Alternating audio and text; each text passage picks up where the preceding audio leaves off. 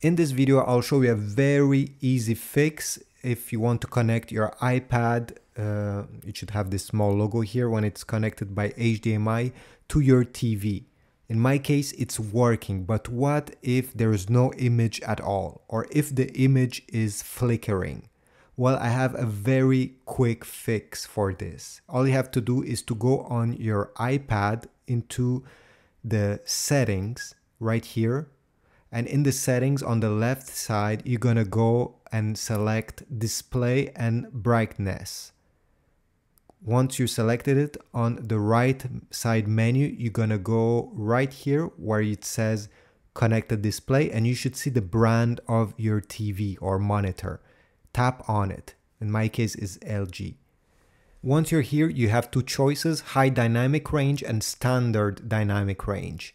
One of these choices is already pre-selected. All you have to do is to select the other one. So if yours is high dynamic range, it doesn't work, select the other one and check if it works.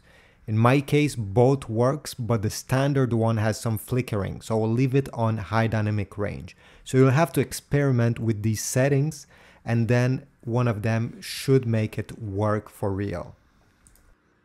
In case it didn't work, what you can do is to unplug your TV during a full minute.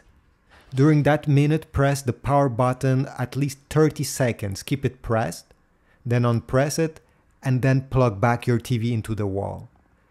This should solve your problem too. If not, maybe it's your adapter, and I have put links in the description to the original Apple adapter and also in the one I'm using right now that is much cheaper if you want to get them from Amazon. So thanks for watching. I hope this was useful. Please leave a comment and I'll see you in the next one.